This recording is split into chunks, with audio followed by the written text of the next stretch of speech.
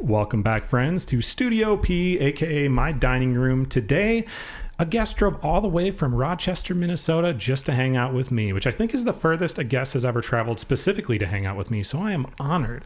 Our guest today has gone viral way more times than me, considering I've literally never gone viral, and I can't wait to hear his stories, because a lot of people don't really know anything about him. If you Google him, it's hard to find. Welcome to the show, Riak Dut. What the hell? How you guys doing?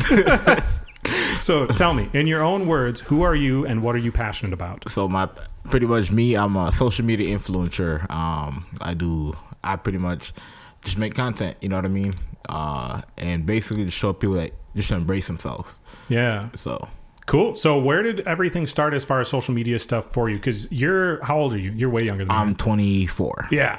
I'm almost 34. So I grew up before social media was like hardly a thing. For you, it was a thing. So were you already doing social media stuff in middle school, high school? Like when did you kind of get into that? So like it kind of fell onto me. I started out I was going on a Mango. I was going on like different apps like Monkey, and the way people react to my face, they're like, "Oh my God, you ugly as hell." So it's like, so I didn't take it as a negative way. I decided, like, you know what?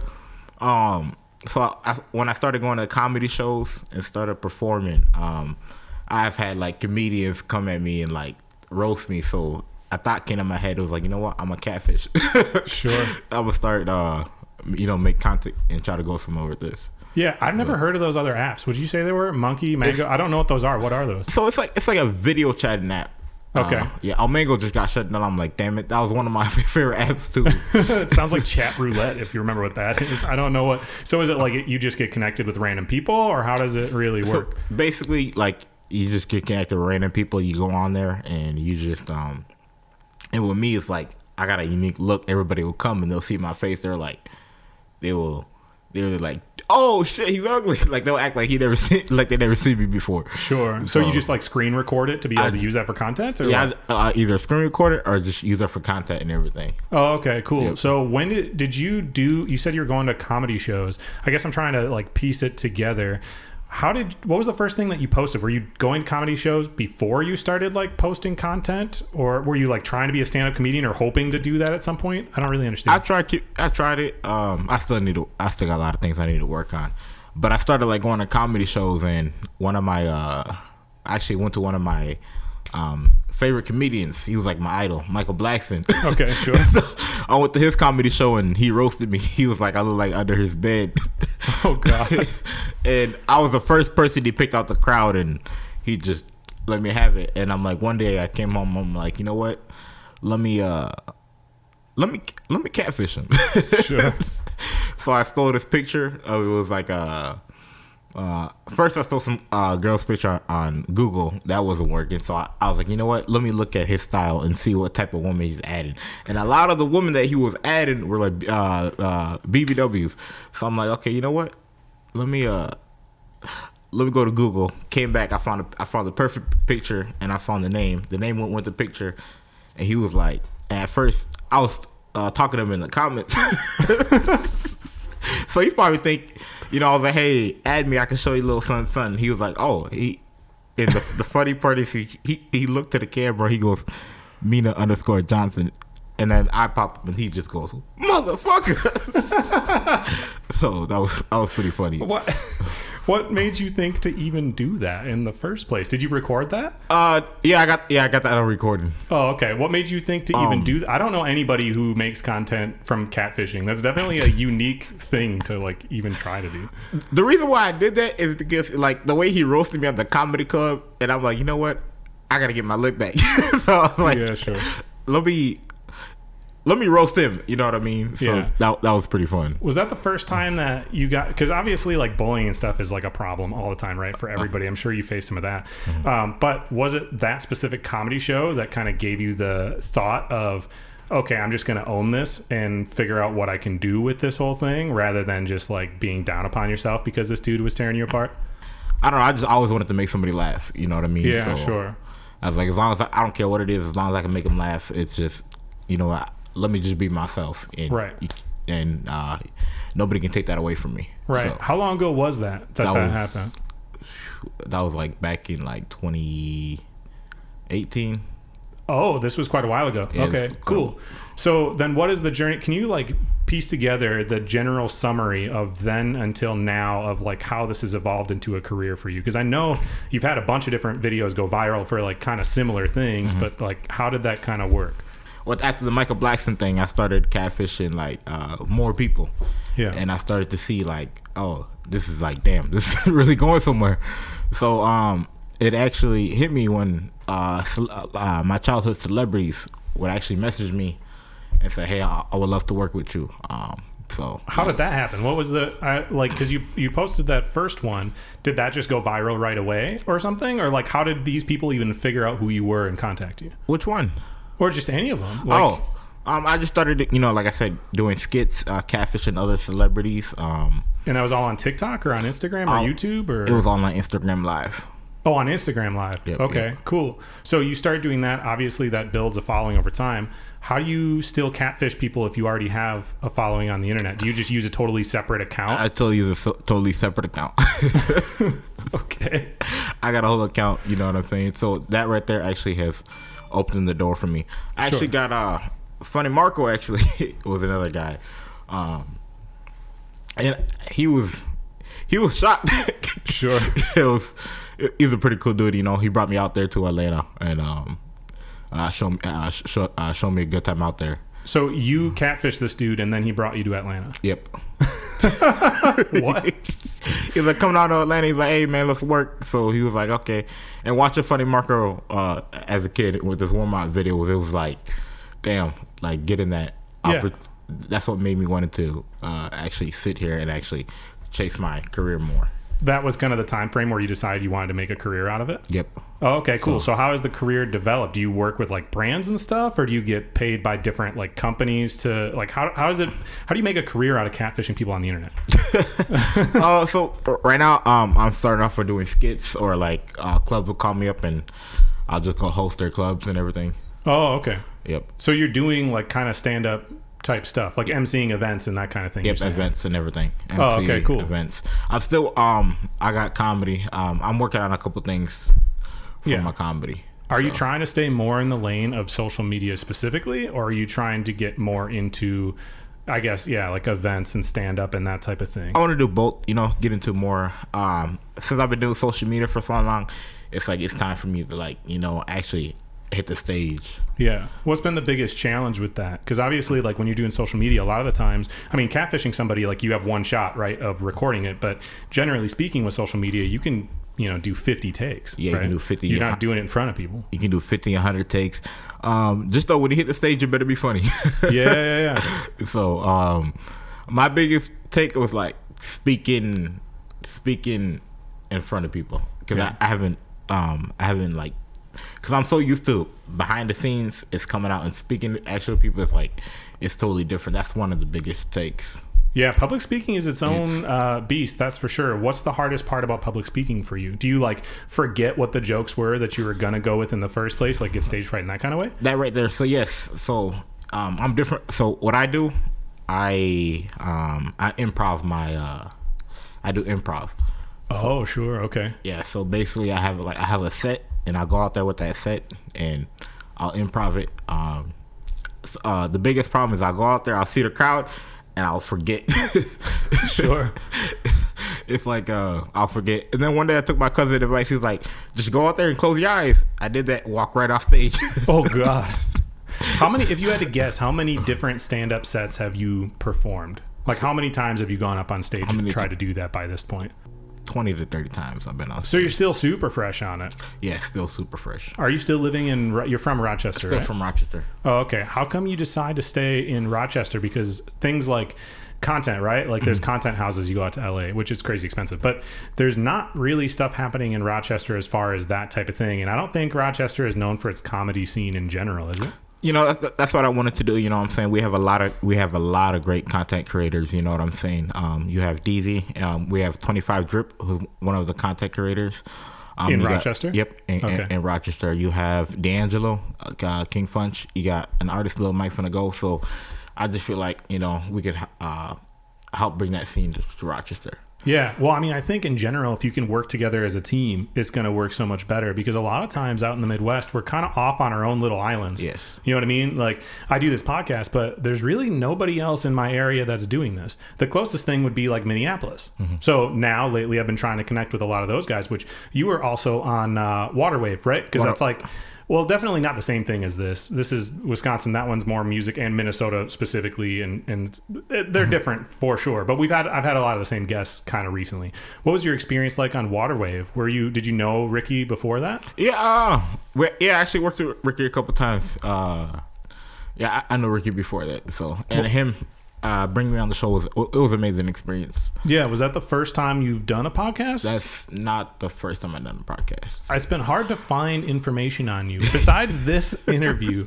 Where do people even go to find out stuff about you? Because like your link in bio doesn't really tell a whole lot about you, and your different social media platforms don't really like, they don't have an about me section. You know what I mean? I didn't get that. Yeah, probably my social media or my Instagram or TikTok. That's pretty much it. Yeah, but they don't really tell the story of who you are at all. You know what I mean? Like if somebody wants to know more about you other than watching the comedy skits, there's really no resource to figure out much of your story. Like going into this interview, I watched the one that you did with Ricky, but there's like not a whole lot of information out there about who you are. I probably need to get that written out. It's time to get an about me page going. I'll get that going. So you've been traveling a lot, I'm assuming, for doing this content. How has that worked? Who have you been working with? So right now we've been going like on our tour. Been traveling. We just got back from Vegas. Oh, you're doing a tour. How's a tour work for a content creator? So basically, we just go city to city tour. Let them know we're city in. If you want to do like, for example, meet and greets, we do meet and greets.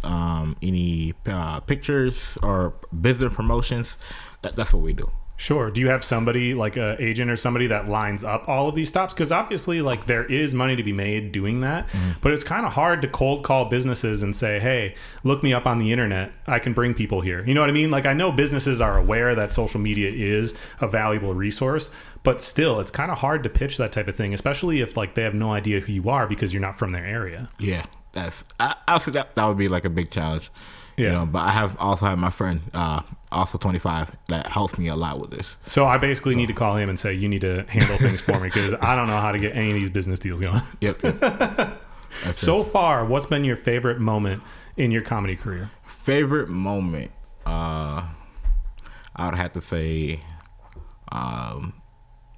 just traveling, getting to meet new people, you know.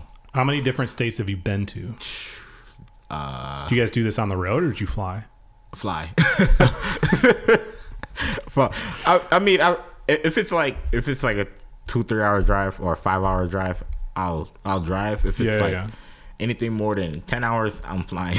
Okay, so tell me about this most recent trip that you did. How did that like line up? They pay for your flight and your hotel and all that to be able to do a signing? That seems like kind of hard to get people to pay for. Right? No, so like for example, we travel up there.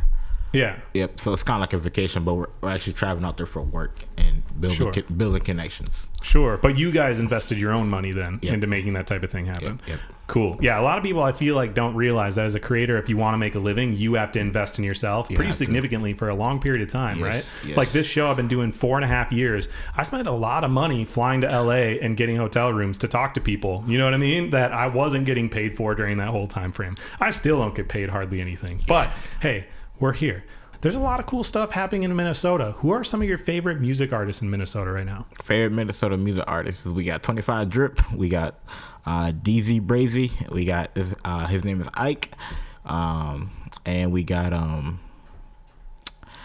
he goes by Two Things. Those are all Rochester people or where in Minnesota? All Rochester people. Dang, dude. Yeah. Rochester's popping. Okay, who was your favorite artist? Like, who are some of your favorite music artists growing up? My favorite music artists growing up, I would have to go with MGK was one of them. Well, MGK. Like his rap career? That's crazy. MGK, I would have to say, what was his name? Nip and Nipsey Hussle? Nipsey Hussle. Sure. Michael Jackson too. He was like one of my biggest idols. I feel like we just skipped like 3 generations between those people. Okay, Are you down to do a rapid fire of questions? Yes. Dope. Okay, you ready? So how the rapid fire work? It just means they're going to be short answers. I'm going to ask them and try to, off the top of your head, boom, say the answer. All right, gotcha. You good? Yep. Okay, here we go. All right. What's your favorite Girl Scout cookie? Damn. Oh my God. What's your favorite one? Pick one. What do you call those? Damn. Chocolate chip. Do they make chocolate chip ones? I don't know. Oh, okay. So you're blind. That's all right. That's all right. If you had any dollar amount to spend on a pair of shoes, what would they be? Jordans. Which Jordans? 3s. What was your favorite cartoon as a kid? My favorite cartoon, SpongeBob. What about now? It's still SpongeBob. Oh, perfect. See, I was like just old enough that when SpongeBob came out, I thought I was too old for cartoons. So I just missed the wave entirely somehow, which you're never too old for cartoons. What was the last TV show that you binged? The 100. Yeah, I didn't watch all that. I watched some of it. Cats or dogs? Dogs. Which is your favorite dog? German Shepherd. Do you have one? Nope. What's your most irrational fear? Heights. What's your favorite part of your day? Evenings. Oh, Because you're done with work for the day and you get to turn your phone off? yeah, because I'm doing work and I get to turn my phone off. Yeah, So there. what's your least favorite part of your day? Least favorite part, having get up early in the morning. What do you have to get up early for? Do you work a regular job? Work. Yep. What kind of job do you do? I do. So I'm a server. Oh, okay. Yep. So Breakfast spot? You do like diner? no, so it's an event center. Oh, sick. Okay, cool. Yeah, so it's But events are in the evening, are they not? Some events, like if it's basketball or wrestling, sometimes they'll have them in the morning, and then either all day. Yeah. Okay, fair enough. What's the funniest insult that you've gotten? Oh damn! Your teeth are. No, I'm sorry. Your gums look like a thong. What? Oh my God, somebody's crushing it. You could go on a date with any celebrity. Who's it going to be? Lotto. What state do you hope to never go back to? Choo. What state? Iowa. Iowa's tight, dude. People are cool there. What's your biggest pet peeve? Somebody who asks unnecessary questions. Such as what? Give me an example of what an unnecessary question would be. Like if we're doing something, for example, like, or talks unnecessary. Just to fill space. Just to fill space. Isn't that kind of what we do with podcasts, though? It's like we do the whole time. I mean, that's a podcast, but like if it's like a car ride and you just talking, man, like just shut the fuck up. Yeah, sometimes. just plug something in the aux cord. Okay, fair enough. What's the best style trend right now? Best style trend. You know what? The ambush zip tie. What is that? It's a zip tie that it's a zip tie that's like $800. Like for real, it's $800? Yep. Why? I don't know.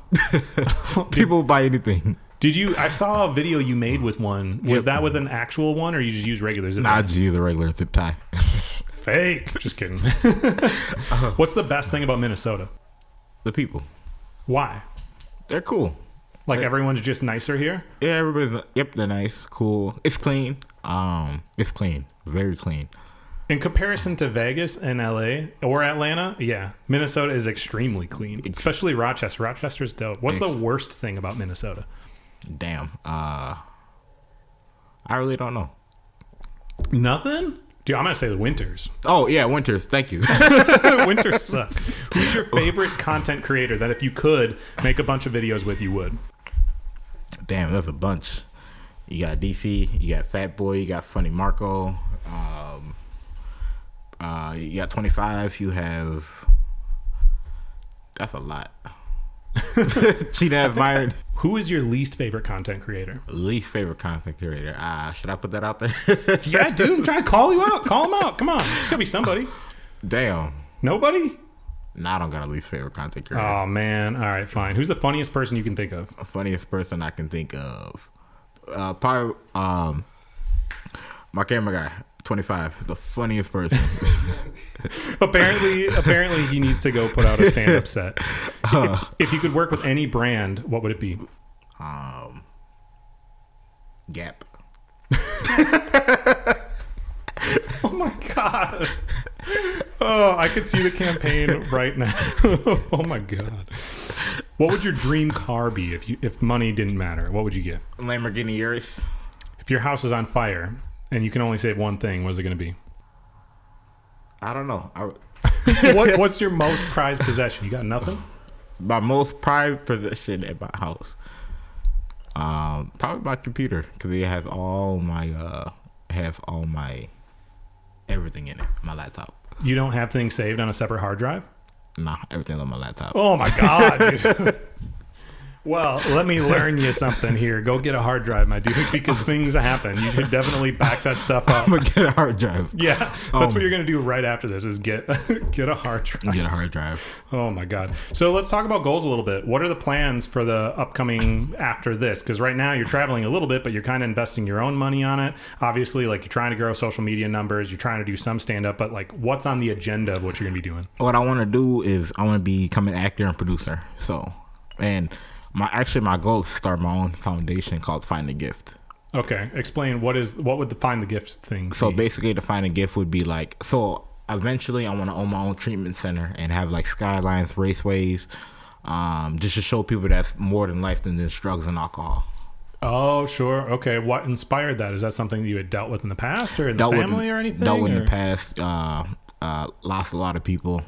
Sure. Trying to get people out the streets and basically help people find their gift and find out what they want to do. Sure. You got to check out Sam Miller if you haven't. He's a comedian from Olympia, Washington that I interviewed recently, but he was homeless and a drug addict for a long time, and he's been in recovery now for, I forget how many years, a long time at this point, but his whole career kind of came from doing that. He was like in treatment centers and everything and started public speaking, and that turned into now he's crushing as a stand-up comedian. So how do you get into acting and producing if you're in Rochester, Minnesota? Like, what's even the strategy for that? Do you send like video clips to people? I feel like it would be really hard to do from Minnesota, right? So yeah, it's really hard. So what I would do would I'd look for anywhere. If anybody shooting movies here in Minnesota, I'll send out a thing and see. How do you even find out about movies being shot in Minnesota? Well, it's either word of mouth or I just look through the internet, or I'll travel to certain places. Dude, I want to get tapped in on this list. I'm trying to act more, man. I acted in one music video. That's crazy. That's it. And all I did was make out with this girl in a hot tub for 3 minutes. Wow. Yeah. And then I had to do it twice because they wanted a second take of it just in case. That's crazy. That's my entire acting career. But I'm trying to do some other kind of acting content. All right. I have a couple gifts for you. Yes. Yeah, dude. Because you drove all the way here from Rochester. Thank you. Do you drink coffee? Yes. Sweet. I have this coffee for you from Minimum Wage Tim. This one is from Honduras, but he's actually a Minnesota dude. Oh, from Honduras? That's where the coffee's sourced. It's a boutique coffee company. It's just my buddy Tim. He went to school in Eau Claire, but he lives in Minneapolis. He makes music, and he has his own coffee brand.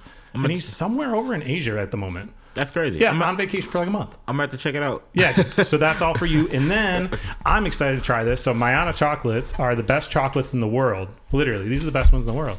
We're gonna find. Are you down to try a chocolate bar? Yeah, I can try a chocolate bar. Hell yeah! So these are from Spooner, Wisconsin. Actually, Wisconsin has a lot of cool shit going on, and they literally just dropped these off for me. So I'm gonna have a bite. You should have a bite. All right, I can have a bite. That's what I'm saying, man. Mayana chocolates. These things look ridiculous. These are the kitchen sink bar. It's a big ass piece of chocolate. That's what I'm saying. Yeah, you don't need to eat the whole thing in one bite. You don't go man. crazy. Oh, that's pretty good. Pretty good. Let me see. Oh. Oh my god, that's really good. That's wild. I don't know how Spooner, Wisconsin has a chocolate factory, but apparently they do. Okay. And you can go to MayanaChocolates.com and use promo code PASSION for 25% off if you want one of these delicious bars. Did you make music in the past? Have you put out songs? I feel like you did. Yes, I have 2 songs and I got one on the way, so that'd be 3. I have my song called "Shake It" and then I have "Whole Time." What are the? Describe what your music is like. What were the goals with it, too? I was just bullshitting. Are they like comedic? No, they're more like club music. Yeah, like club music. You know what I'm saying? Do you aspire to play shows and stuff, or ever perform? Do you ever perform those? Yes, I have performed those a couple of times. When and where? Like, how does that even line up? So in Rochester, I opened for the Yin Yang Twins. What? Yeah. How did that? How in the world does that happen?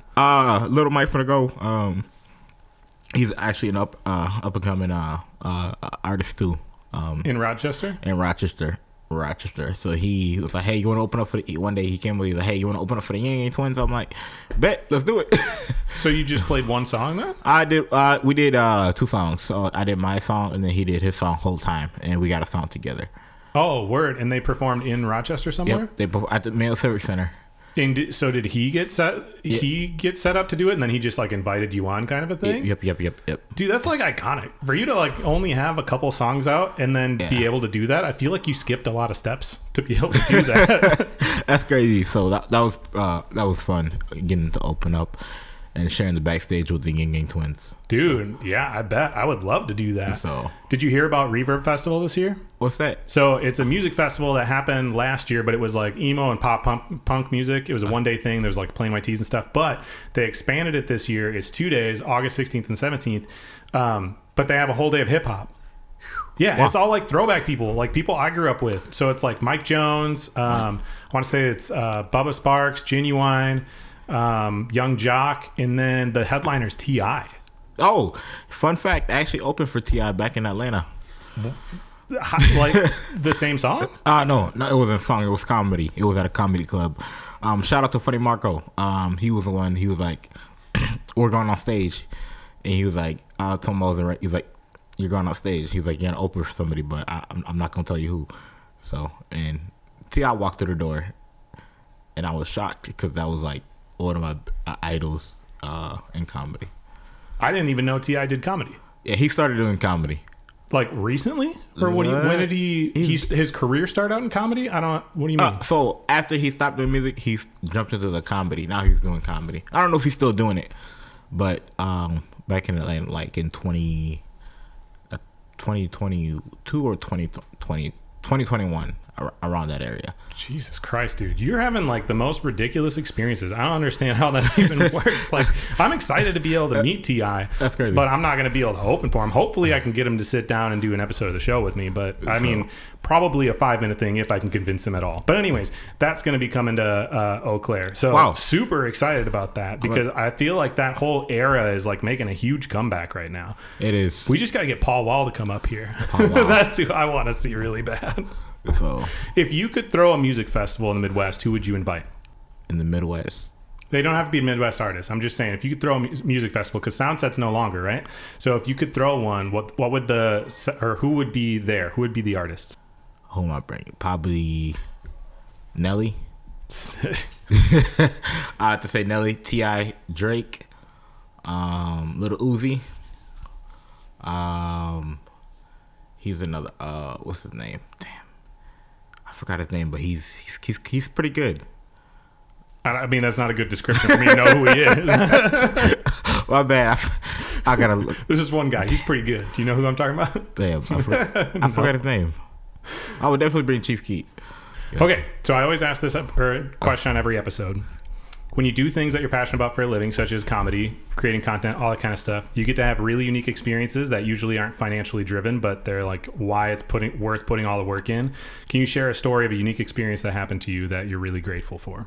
Basically, going out there and meeting Lil Duval and getting to hang out with them backstage. Where was that? Going out where? Tell me the story about it. Minneapolis. So after I catfished Michael Blackson, yeah. He actually fun fact, he was coming to Minnesota. He was like, hey, come to my show and come have fun backstage with us. Was that the day that he catfished you, or is this like a follow-up after you already knew him you're talking about? It was a follow-up after I catfished him. So, oh, word. Yep, so that was a pretty cool experience. Another one was being with Funny Marco and him giving me the chance to put me in this movie. You're going to be in a movie? Yep. What's the movie? What can you tell us? I don't know. It hasn't been out yet, but it's on the way. Oh, okay. Well, dude, thank you so much for coming on the show. This was really fun. I appreciate you driving all the way from Rochester because that is like a long-ass drive. It's only an hour and 45 minutes. Yeah, it's not horrible. Well, thank you for coming on the show. Thank you for joining us for this episode of The Passion Pod. We hope you enjoyed it as much as we did. We'll see you soon.